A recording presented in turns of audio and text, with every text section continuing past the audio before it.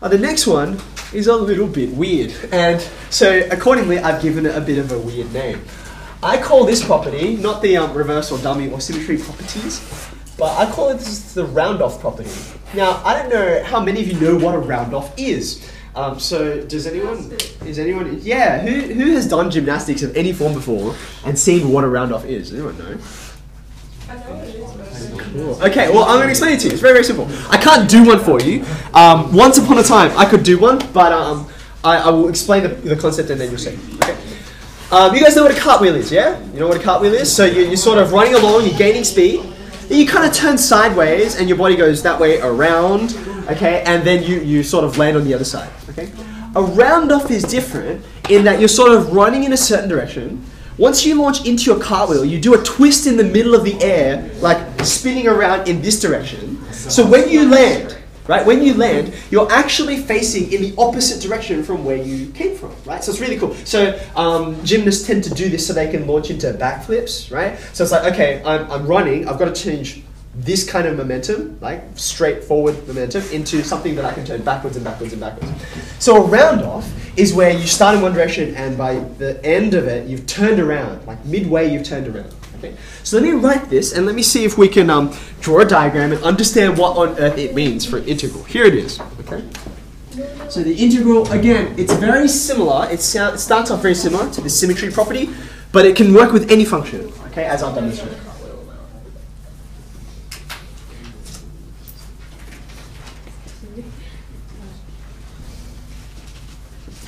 Okay, I love this property. Now, how do we illustrate this? What's going on? Okay, so I'm thinking about, again, a function, any function, not just odd and even ones, from negative a to a. So I'm considering these boundaries, right?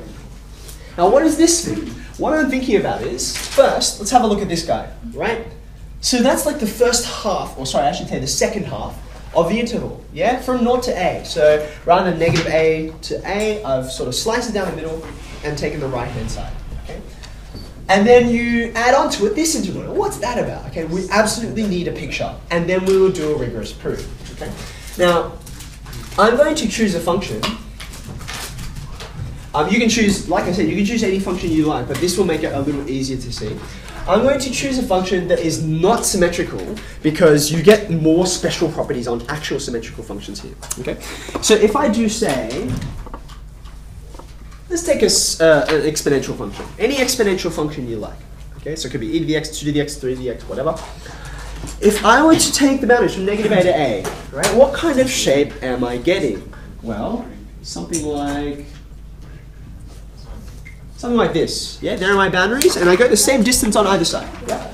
So this is the kind of shape that I'm getting here. So what am I saying over there on the right-hand side? Well, remember, you've got the first bit, which is the same function, yeah? It's the same exponential function, but I'm only taking half of the area. Or, well, not half in terms of counting, but half in terms of the interval. So there's 0 to a. Does that make sense? Yeah. So there's one part. Now, what does this other part signify? This f of negative x dx, and now I wonder if you're starting to see why I've called it this, okay? What's the relationship between these two functions?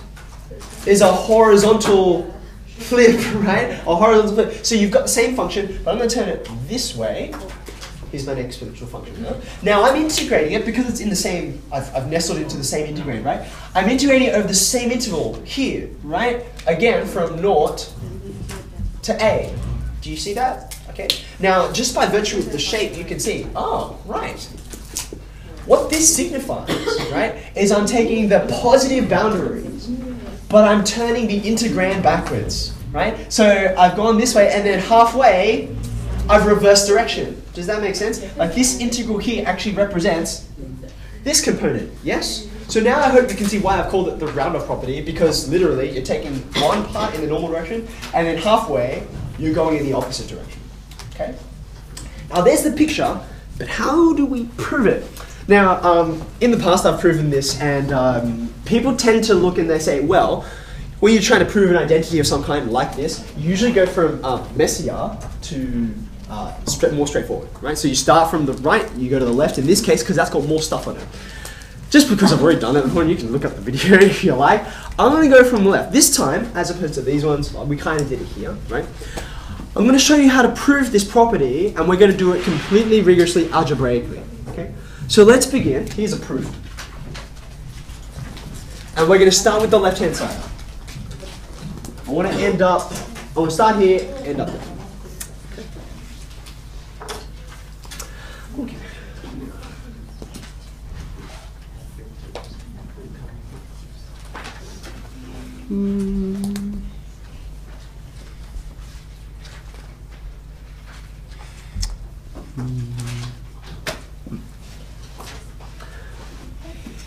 Okay, now I'm actually going to take advantage of a property that I haven't written on the board yet, but that's because I'm going to refer to it a lot in period 2, which is that, see this here, how I've like talked about slicing up this interval, okay? This goes from negative a to a, that's one long interval. I can break this up into however many chunks I want, okay? Now I can give this a name later on, but for now, just content yourself with the fact that if I want to, because this is an area, I can think of it as a composite area, if I like, okay? So the way I'm going to divide this up sort of accords with the boundaries that I have here. Do you notice that? So this has a 0 to a part in it, so I want a 0 to a part of some kind that comes out of this, okay? So if I'm going to do that, there will be a 0 to a part, but that leaves behind a negative a to 0 part. And I'd like to do it in order from left to right, that way I'll not get confused.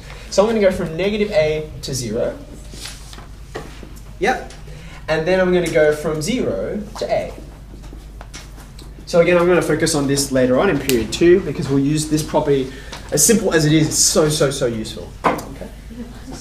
Now, again, just like normal, you think, I'm trying to prove something. How close is this to my destination? And it's actually quite close, right? It's about halfway there. Which part do I have and which part is missing? Yeah, okay. So this part looks good. That's exactly what I want, right? But this part here is missing, and instead I got this guy, okay? So the question is, how do I turn this into this? There's a variety of ways, okay? But the easiest way will be to use a substitution, okay? I'm gonna take advantage of, well, you'll see, okay? I'm going to bring in a substitution. So maybe you want to put this over here on the right-hand side.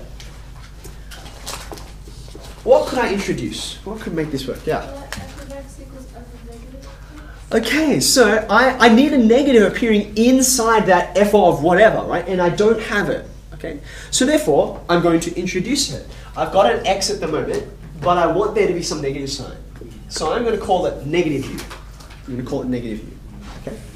Now this accomplishes two things for me. It's great. The first thing that it accomplishes is that it's going to put a negative sign inside there. Now the variable will change, but I know if I play my cards right, it doesn't matter what variable I've got in there. I can chop and change that however I please, as long as everything else looks good. That's the first thing it changes. The second thing it should change, as I'm going to show in a minute, is that when you make a substitution for a definite integral, you have to change three things, do you not? You've got to change the integrand, the function you're integrating. What were the other two things you've got to change? The slices. You've got to change the boundaries, right, where you're integrating from, which is actually one of my problems. Do you notice that? I actually don't want negative a to 0. I want 0 to a, okay? And that's going to happen when I do this. If this is the substitution I'm making, let's take the original boundaries and see what happens, right? If x equals negative a, what does that imply about u? It's just going to be a, negative of negative a. What about x equals 0, which is the upper boundary? Well, yeah, 0 is its own opposite. Yeah, its own negative result. So I've changed my boundaries. One more thing I have to change. Yeah, the variable of integration. So I'm going to integrate x with respect to u, which in this case just gives me good. Okay, which of course I can write with the negative on this side if I like, okay, because that's the substitution I'm about to make. And this is fantastic, because in one fell swoop, this awkward integral turns into exactly what I want, almost. So let's write this. As I've mentioned in the past, even though it's not necessary, I'm going to write the variable that the boundaries are changing as well, because that helps me remember that I've changed this. So my lower boundary used to be negative a, but now it's a. My upper boundary, still 0. Okay. What am I replacing inside here? This is going to be x is negative u. Yeah? So that's f of negative u. So far, so good? Okay, now I just need to change the variable integration. So I've got a dx that was already there, and then I'm going to substitute this in for 1. Okay, so I probably want to flip this upside down too. That would be useful. So I can cancel my dx's. Thankfully, the reciprocal of 1 is still 1, so that's nice. Okay, so in here, I'm going to write negative du dx. Yep, happy with that? Cancel, cancel. And then I still have this other definite integral hanging off on the side. Cool. All right, we're almost there, right? Now, what do you notice has happened? Let's see if I can squeeze in 2 lines of working here rather than 1. My boundaries are going from A to naught, and that's completely deliberate, right? Looks like it's weird, but it's what I want. What have I got in here? Well, I've got that f of negative something that I was after. Then you've got the du here, and there's a negative sign, which is a constant, so I'm going to chuck that at the front. But do you see which property this is invoking now? Which one do I want? Yeah, the very first one, the reverse property, right? Because I have my boundaries in the wrong order, and I'm going to use that negative sign at the front to change them to be what I want, okay? Plus naught to A. Not only am I going to do that, not only am I going to take advantage of this reverse property, but it's all in terms of u's at the moment. That doesn't matter, right? These u's are going to get replaced by some numbers in a minute, by A and 0, okay? So therefore I can label it however I please. So I'm going to do these 2 steps both at once. I'm going to use the reverse property, which turns this into a positive from naught to A. And then secondly, I'm going to change all of my u's all into x's, because it's just a dummy variable. Negative x. Okay, now I only tried to squeeze in 2 lines of working there because the last line is this line, is it not? I've got 2 integrals over the same, 2 integrals over the same interval, naught to A, so I can combine them like this. You see how I did that? So it's really important that you do all of this. Like I said before, it's like, wow, so much algebra. So I've tried to add words to all of this, but if you can add pictures as well, it's like, oh yeah, I know what this is about. This is that change of order, and here's the algebra that rigorously proves it.